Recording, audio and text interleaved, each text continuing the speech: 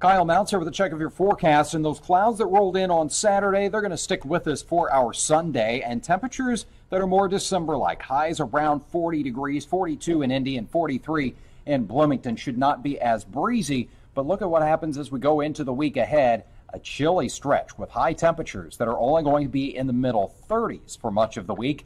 And even on Wednesday, we may see a few light scattered snow showers. Doesn't look like it's going to be a big deal for us at this point. Not a lot in the way of accumulation, but something we'll keep our eyes on as it then becomes a bigger storm heading into the northeast. 7-day planning forecast as we put it together for you, and there are those chilly highs in the 30s and lows in the 20s.